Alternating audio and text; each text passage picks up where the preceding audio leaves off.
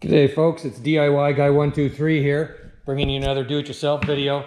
So I recently picked these buckets up. I was cleaning out a garage for Guy and they were stuck together, and I think they're old ice cream containers or something. Anyway, I wanted to get them apart and they would not come apart. They'd been stuck together for quite some time, and I just pulled on them and they would not come apart. Well, you can collapse one bucket, like you can kind of do this, right?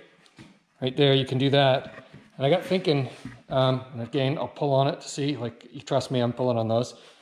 Thought, got to be an easy way to get them apart. So right here, I've got an air compressor line with just a regular nozzle hooked up.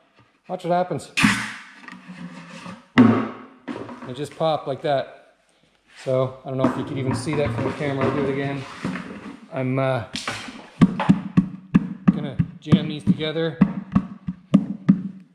and you know, they do not want to come apart. I'm pulling on them, but just like that.